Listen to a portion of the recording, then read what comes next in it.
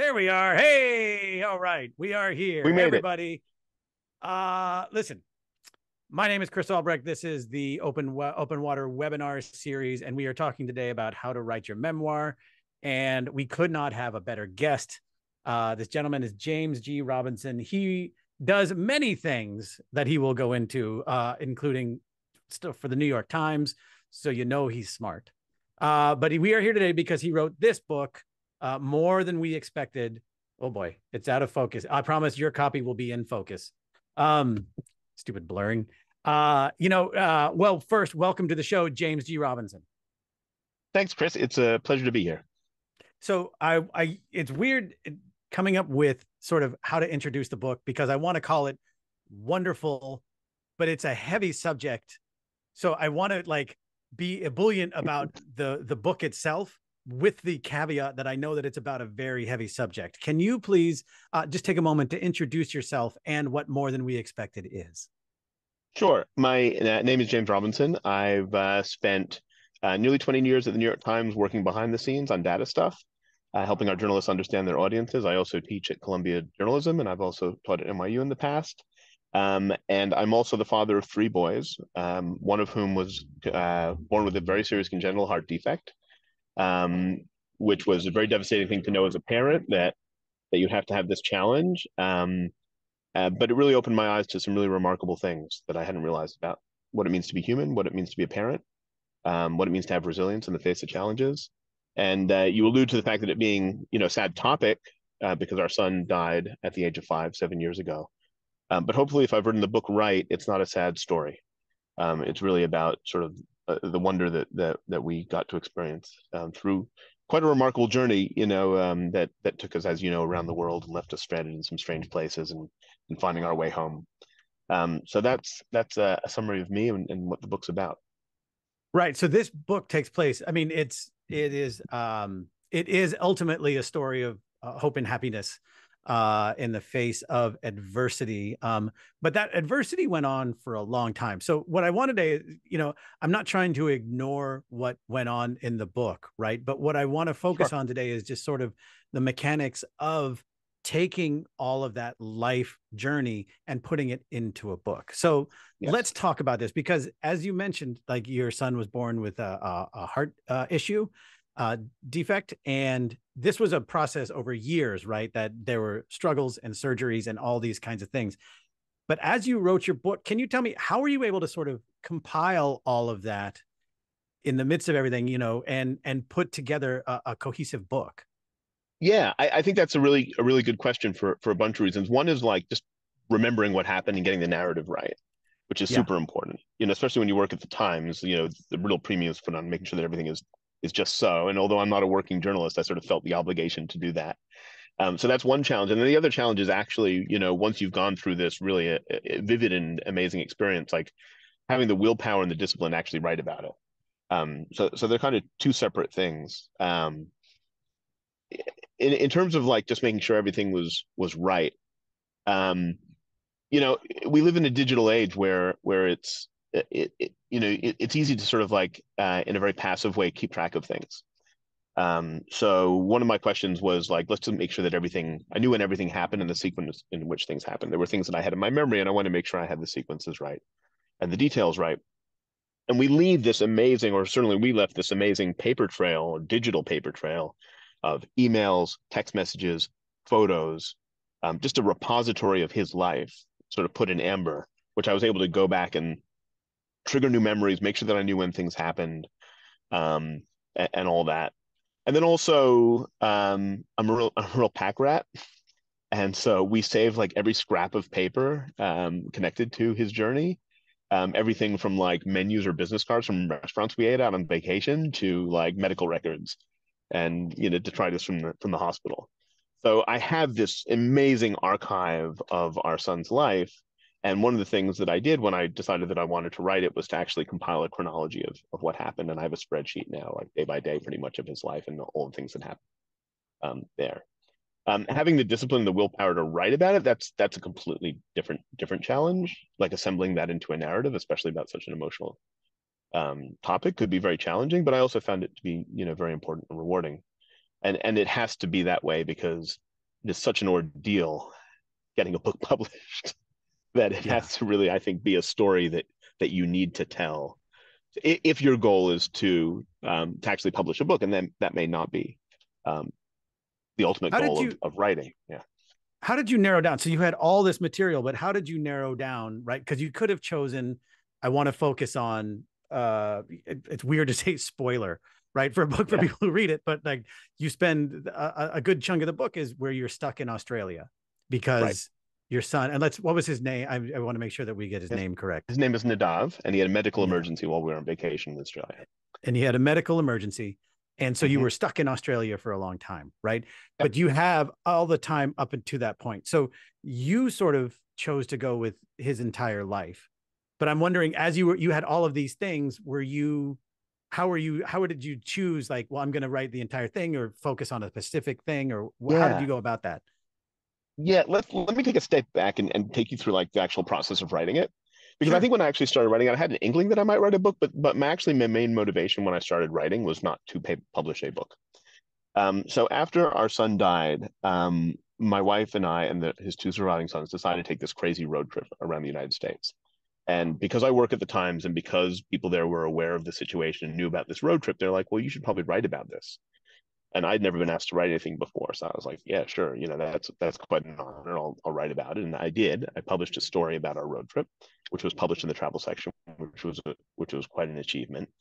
And it was then that I started to realize that other people might be interested in our story because of the comments we got as a result of that. Like it was clear that our story had triggered something in the audience that sort of resonated with them. And we got these nice notes about, well, we took a road trip when our son died, or we love camping, or there was something resonated with them. And so when we got back from the road trip, I decided I just wanted to like just keep writing. And so what I did is every night after work, I would go to the quietest place in the New York Times building, and I would sit down and I'd write 1,000 words. So my background's in essays. I'm not a working writer, but I do write a lot. I've taught writing at NYU. I teach, writing at Columbia, and so I'm just gonna try to get all these memories of our son out of my head and onto the page. And it was just for the exercise of it. It wasn't like with an eye towards writing a book. So I'd write 1,000 words about a particular topic. So, for instance, like hearts or anatomy or parking or food or just something, music, something connected. And I would just dump all of my memories down on the page. And after a while, I had about 30 or 40 of these things, which I was kind of proud of. And somebody said, well, that should be a book. Maybe that's a book. So I went out and I started shopping my 30 or 40 essays to agents, thinking that, it might make an interesting book. And the response from everyone was the same. It's like the writing's nice, the story's compelling, but you haven't earned the right to write a collection of essays. Apparently, that's an honor that's bestowed upon people who have sort of a much bigger corpus of previously published work. You get to write essays. But one agent said, I'm not going to tell you to do this because it's going to be quite an effort. But this is what you have to do if you want it to be a book. You have to take these disconnected essays and you have to turn them into a narrative. It has to have a beginning, a middle, and an end. And that's going to take a while, but she thought it was worth doing if I had the energy and stamina for it. And so what I did is I said, I'm going to take this on, see if I can do it. And what I did is I took these 30 or 40 essays. I'd already done this spreadsheet that I talked about with, all the dates in his life so that I knew what happened on what day. And I chopped every essay into paragraphs using a piece of software called Scrivener, which is a great, great piece of software to know if you're thinking of writing a book. It was very useful for me because it allowed me to sort of disaggregate these things into paragraphs. And then every paragraph I labeled with the date it happened, and I just sorted it chronologically. So suddenly all my essays were now just a stream of chronological paragraphs, and I just read that through. And when I read it through, it became very, very obvious where the gaps were, right? If I was going to tell a story, the beginning and middle and an end, what I had was maybe the middle and part of the end. I need to tell the beginning. And so the beginning of the book, as you read it now, the first couple of chapters are about my background in Australia and why Australia is important to me. That was missing from my essays, but it had to be there. So I wrote that through. And I started filling in the gaps of these essays until it became a complete narrative. And that's when I brought it back to agents as a book that they might be more willing to send out a proposal. Okay, we're going to get to agents here in a second. But I want Yeah. to know, how did you determine what to keep private and what to make public? Um, I had told these stories a lot. Like these were things that I was comfortable telling. So when I was writing them down, sometimes it was just writing to noodle through what I really wanted to say. But a lot of the times these were things that I had just a lot of practice in telling people about his life. And in fact, one of the reasons I felt that it would resonate with people is after Nadav died, there were a bunch of people at the Times who heard that he had died, did not know me, recognized his name as a Jewish name, and decided to accompany me every day to say the mourner's Kaddish every day. These were people I did not know. It was just the kindness of them to like accompany me when I went back to work after he died. And every day I would tell them the stories about him and our experience, and I got pretty good at telling it. And so these were things that I just kind of knew what to tell. So I had sort of used spoken language as a gauge for what I felt comfortable sharing and didn't feel comfortable sharing.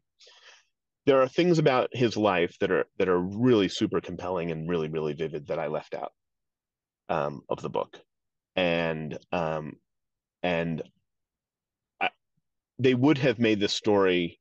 I mean, maybe it's slightly more powerful, but I didn't need them in there, and I wanted to respect his privacy. Right? Yeah. There were things about his brothers that I could have included, but I want to respect their privacy because they're young and they're going to get older. So everything in there, I feel comfortable that they wouldn't mind me sharing. And in some cases, I actually asked our son, who was 12 years old at the time, like, is this something you feel comfortable with? And he said yes. And I just sort of had jive. I always erred on the side of keeping it private. And I think protecting the people around you is super important in my case. Now, other people write different memoirs, Yeah. right? Family Sure. strife. This is not that sort of memoir. The other thing that I was very careful about is there are doctors who are named in the book, and I wanted to make sure some of whom like made difficult decisions and maybe regret some of the decisions that you'll read about in the book, and I wanted to make sure they were okay with it too. So I circulated that with them where appropriate and said, "Are you comfortable with this?" And in virtually every case, everybody said, "Yes, I'm fine with it." Gotcha.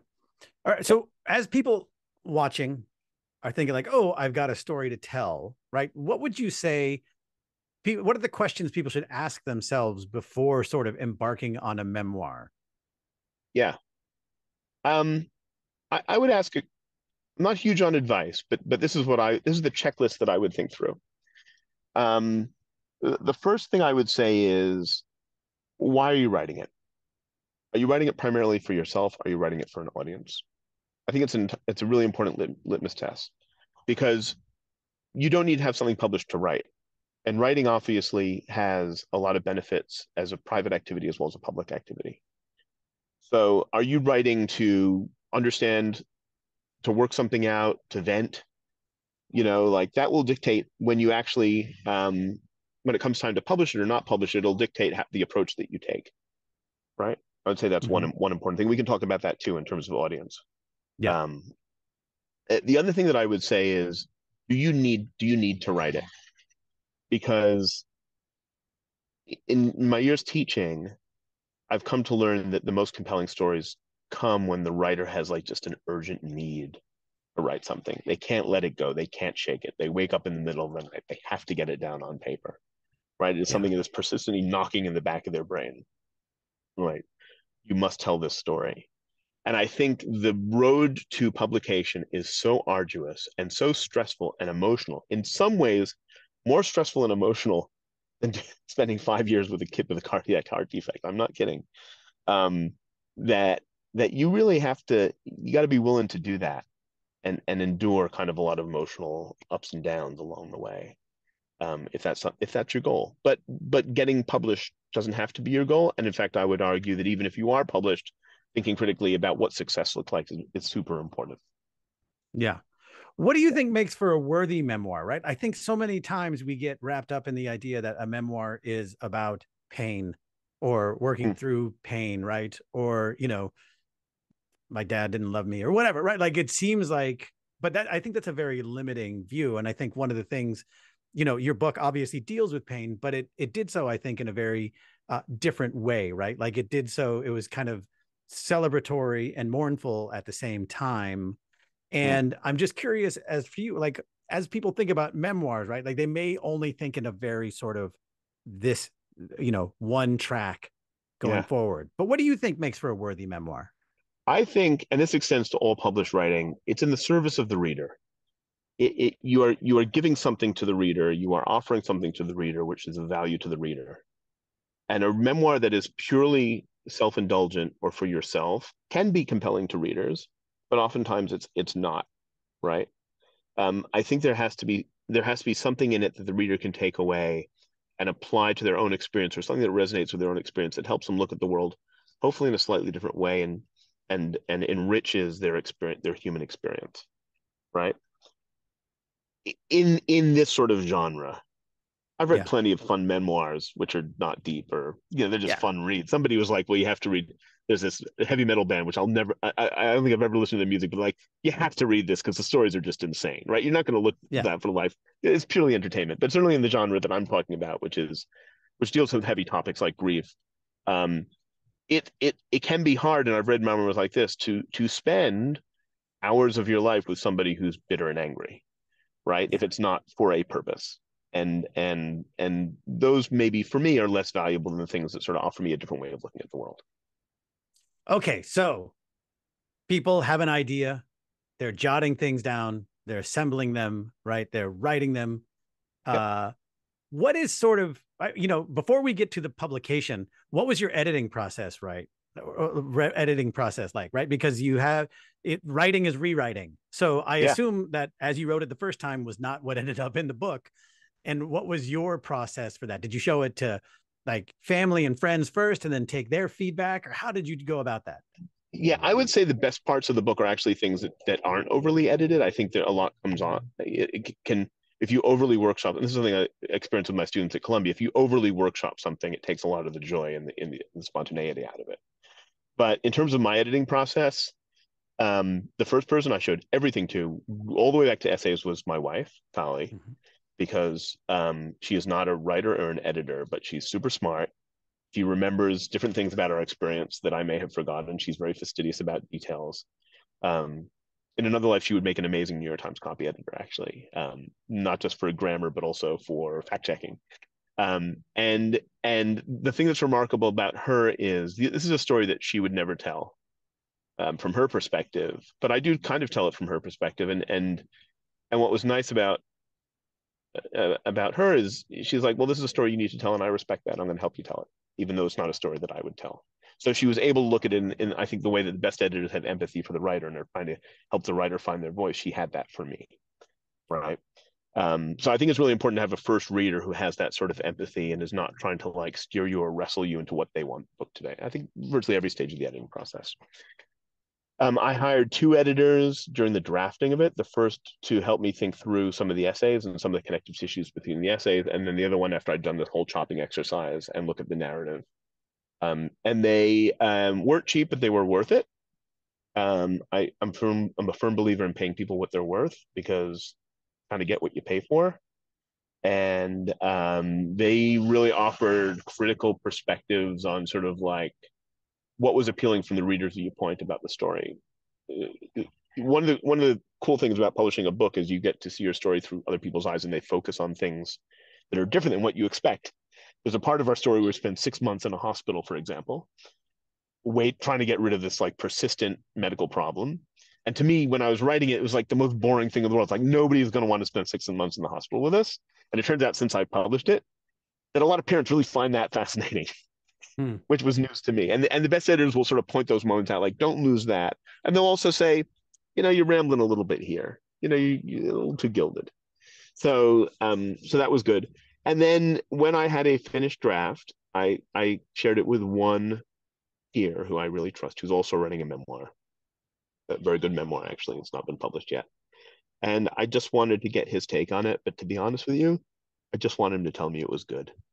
Yeah. And this is like the neurosis that every writer feels like, is it good? Is it good? Yeah. Is it good? Is it good? And he said it was good, and that he kind of did his job, and the piece of feedback that he gave me, I made a little edit. I kind of regretted it. It was fine, but I just needed that reassurance and that reinforcement, which is no small thing, because it's a very lonely exercise, writing and publishing a book as well. All right. So you've written it down, you've gotten it edited. Now it's time to go to publishers. Tell me, No, you what haven't is helped it me find an like? agent yet, Chris. Yeah, we Oh, haven't found an sorry. agent yet. Well, that's part of the process, right? Because you could, Oh, and we'll get to that in a second, right? Like you okay, could I'm just, sorry, I didn't mean to you interrupt you. could sell it as like, no, I'm not trying to argue, but like, you're right, absolutely. And we're in an age where you could just publish it on your own. You put it up on Kindle Unlimited or something like that, but you went through an agent, right? So tell me about Yeah. the process of finding an agent. Okay, 100%. You can publish this at any point. We live in a golden era for writers. Maybe not so for publishers, but for writers, there are no shortage of platforms for you to be published on. And I think there is sort of like a glamour attached to like being published by a large imprint or a big publishing house. And I think as a writer, if you've done that work of saying, why am I writing this? You may want to get over that. And like publishing it on your own may be just fine, right? And it doesn't mean your work is any less good or, because there one thing you'll find as I described the process is there are gatekeepers at every step. And they may not have empathy for the sort of outcomes or the sort of success that you want, right? Everybody has a different definition of success. So part of my definition of success is I did want to reach an audience. I did want to be with a publisher. I did want to have kind of like an imprint. I wanted distribution. Like I wanted all those things. I didn't want to kind of do all those things by myself. Although I always kind of was intrigued by it because I'm sort of in the business of digital stuff. I was intrigued by what if I put it on Substack and like release a chapter every week? I still Yeah. think that would be a really cool exercise and see if you can grow an audience that way. I think that'd be a lot of fun. But Yeah. I would have kicked myself if I hadn't at least tried to get an agent. So yes, I had these agents who I'd spoken to before, who I'd shown the essays to. One of them I felt a real affinity for. And I was like, I'm going to give her right of first refusal because I think she's a great fit. So I sent her the thing and she said immediately, she said, like, thanks for sending it over. I'll be right back to you. I'll get back to you as soon as I can. Right. And by giving her sort of first rights, I sort of given her exclusive a little bit. Well, I waited. I waited and I waited 2 weeks and I waited 4 weeks and I waited 6 weeks and I waited 3 months. I waited for this woman to get back to me. She did not get back to me. She completely ghosted me. Yeah. And it was an infuriating waste of half a year of my time and the emotional roller coaster of being like pins and needles waiting for somebody to say up or down is the worst part of publishing. And this was my first experience with it. Right. Eventually I cut bait. I sent her a note and I'm like, I'm showing it to other people. I'm sorry, I can't wait anymore. Which was a hard thing to do because this is a person who you think really values your work and agents are like hard to get. Yeah. Right. And I sent it to somebody else and one of them well, I sent it to a few other people and one of them called back and I didn't done like a little proposal as well because you have to do a book proposal, right? Even for nonfiction, you have to do a proposal, even if you have a full manuscript. And she said, well, the proposal, she started ripping my proposal to shreds. She's like, publishers aren't interested in this paragraph and they want to see more of this. About 20 minutes of ripping it to bits. And then she said, my heart sank. And then she said, well, yeah, when we send it out, we're going to fix all these things. I'm like, wait, what now? And she's like, yeah. And I said, are you taking this on? She said, 100%. I totally believe in this book. And I was like, that's great. I was like, what's the next step? She's like, well, I've given you my critique. So make those changes and we'll get right on it. And I hadn't listened to a word she'd said because the whole thing was just like I saying it. Anyway, she's great. She believes in book. It only takes one person. It's a cliche, but it's true. It only takes one person. And for a book like this, you really have to believe in it because a book about a book where a child dies is a tough sell. And she believed not that it would be a bestseller. She believed that there were people who needed to read this, and she was on board with helping me find those people. And that was a big thing. And we'll get to talking about success later, but I think that's a really important part of this calculus. So that's my story of landing an agent. Okay, so you land an agent. Now Yep. you're on to getting something published. So how much time has elapsed from when you started to now going out to publishers? I have done the math. It took me longer to find an agent and a publisher than it took me to write the book. And it took me a long time to write the book. Yeah. It took 6 years from writing those first essays to actually having the book in my hands. And about half of those years was writing it, and about half of the years was actually getting it published. Wow. So yeah. Because the insane. agent now goes around and shops it for you, right? Yeah, you got to buff up the proposal. You got to make sure the proposal right. You got to get, like the synopsis right, the bio right. You got to get the comps right. To make sure that the book's comped to the right other books. I probably did a no. I comped my book to like great books of the past, like Death Be Not Proud, or C.S. Yeah. Lewis on grief, and when good things happen to bad people. Because I thought it was like not because I was being pompous, but I thought like these were the best comparisons, and they weren't really similar comparisons recently. Anyway, She goes out a proposal, and her guidance is you've got to send it to the big publishers first, and you've got to send it to all the imprints at the same time. So we sent it to 35 imprints for the big five publishers. And that took probably about a month and a half, 2 months to get all the signal back. And every single one said no. And they all said some version of the same thing. And she shared that feedback with me, which I had asked for. And she was a little hesitant to do it, but I wanted to see it because I wanted to see what their take was. And their take was the book is beautifully written, but we don't see it as a breakout hit. And what they were saying as a breakout is they don't see it as a bestseller because publishers are really looking for like hits. Yeah. Right. And I think the topic of a child who dies was kind of a showstopper for them. And one person actually had lost out on an auction. One editor had lost out on an auction 10 years before on a similar book. And although he was devastated at the time, in retrospect, he was happy, he said, because it would have broken his heart to spend that much time on a book he cared about and seen it sold so few copies. So this is like punches to my, these are body blows to me right now because, you know, you dream of this happening and all the while it's an emotional roller coaster. It's really ups and downs and ups and downs and ups and downs the whole way. Then she said, well, all of them said no. Should we send it out for a second round with like smaller publishers or independent publishers? And I was like, sure. Well, why would you say no? She said, well, some people say no. I said, I'm not going to say no. Let's say yes. As he sent it to 15 small publishers, and 14 of them said no. And one of them asked, when can you have the manuscript ready?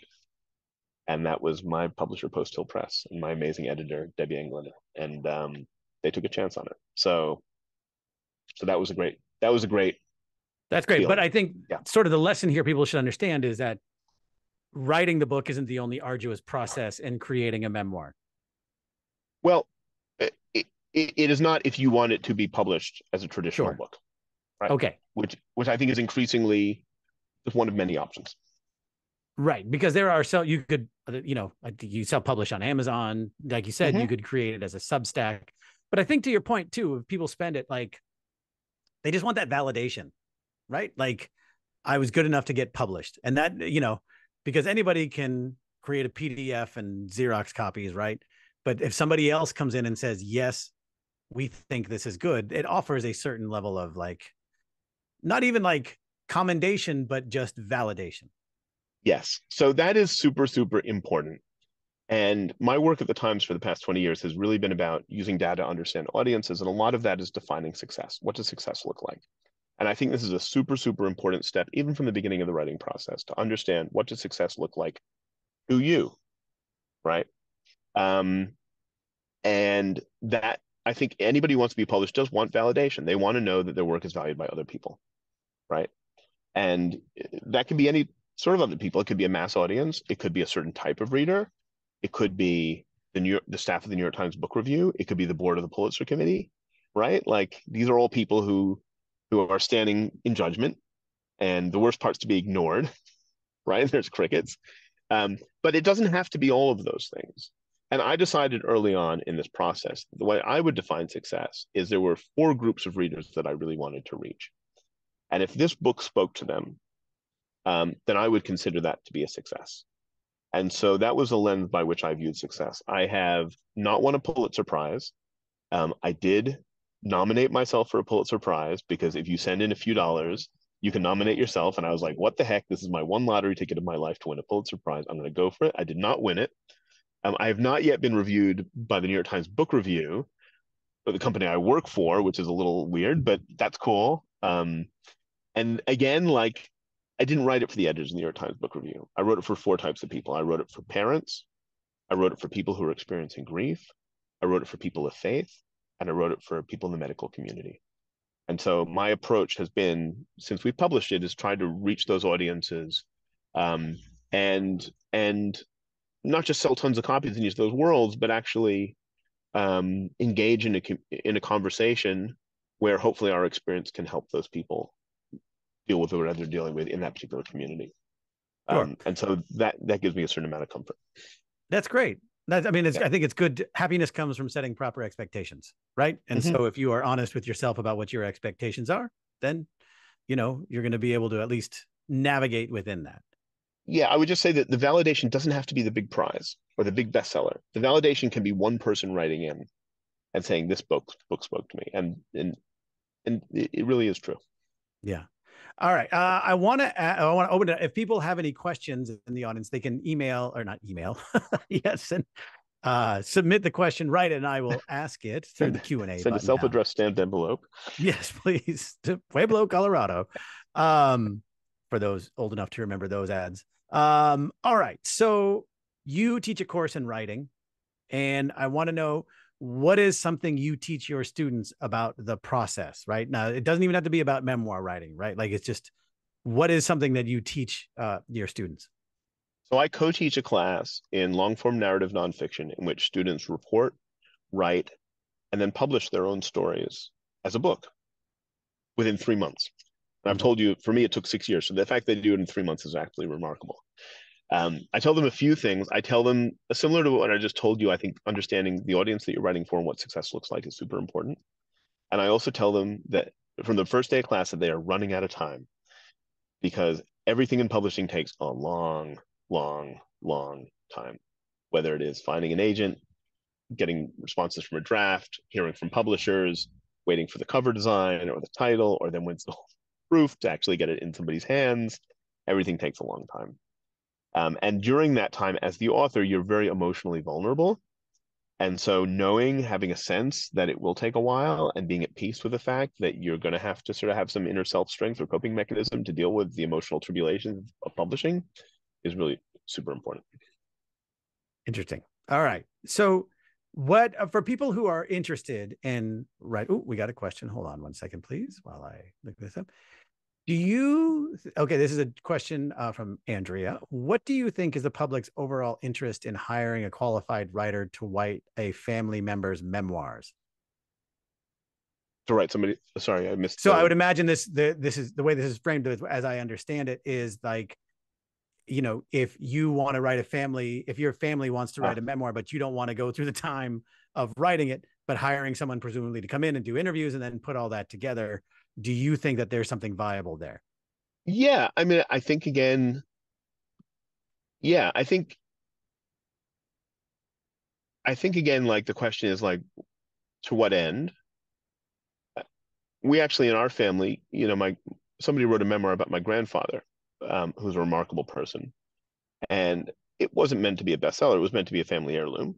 And we hired somebody to write it. And they did a really good job of capturing him. But it's not the sort of book that we're going to go out and, put in airport bookstores all over America, right? Or Australia, because he's Australian. I think that's one example that I've seen of sort of like hiring somebody to write a family memoir. I think if you think that there's a compelling story to be told, but you may not be the person to tell it, I think there's avenues to explore that. But I don't have any experience really with that sort of dynamic. I know my colleagues at the Times, journalists, are always on the look for great stories.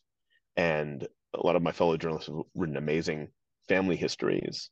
But I don't know whether that was triggered by the family or whether the reporter. I don't know the backstory enough of those to give any solid advice about how to make those things happen.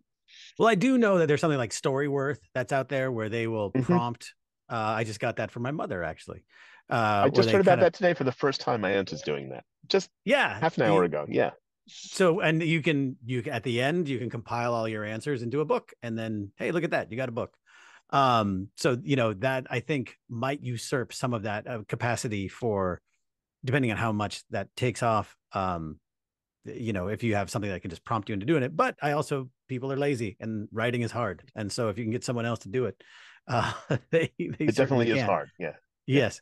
As we sort of wrap up here, I want to know, you co-teach a writing class, but are there some writing programs that people might want to investigate that help them with their writing journey that you know of? Not off the top of my head. I can do a little research into it. I do think that even if you are an accomplished writer, finding a good editor is really a necessary step. And that can be through a publishing house, but it can also be on your own. And if you are serious about it, then it can be a real worthwhile investment. And what do you look for this editor to do? Are they just going like, this doesn't make sense, this should be here? What are they doing? Yeah, so there's different types that you have to be careful about this, because there are different types of editors. Copy editors who are making sure that your punctuation's in the right place and everything's spelled properly and the sentences have a subject and object and a verb, right? But I think in the more like creative stages, there are people who can help craft the story and think through like what is the story that you're trying to tell, because the story really has to come before the words. If you don't have like a compelling story that says like what is the nagging question that you're trying to answer, or what is the real insight that you're trying to deliver, the words can sometimes get in the way of that actually. And like Mm. writing scenes before you really know the purpose of those scenes um, is sometimes a little premature. And in fact, I sort of got a lot of that system with the essays that I had written. But as I started to assemble them into a cohesive whole, what I really found more so than the actual words that I'd written, it was like, what is this book about, right? And I learned a lot about like what is the core of this book and the story I'm trying to tell, and the hinge that it's swinging on by taking a step back from the writing and thinking through like what is the underlying message here. And a good editor or a good peer will help you think that through. And it's something at a book level that really has to happen to carry your interest through 300 pages, right, or 80,000 words.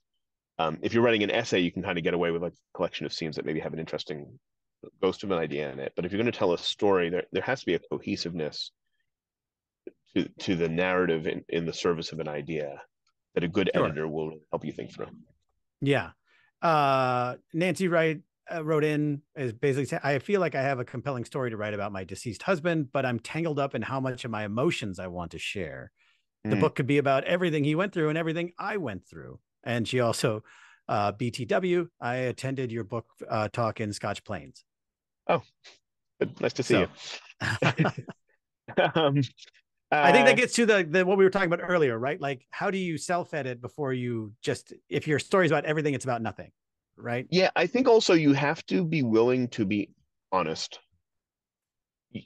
And I'm not implying that the author here is deceitful, right? But knowing how much you're willing to share is really, I think, an important decision point in the process here.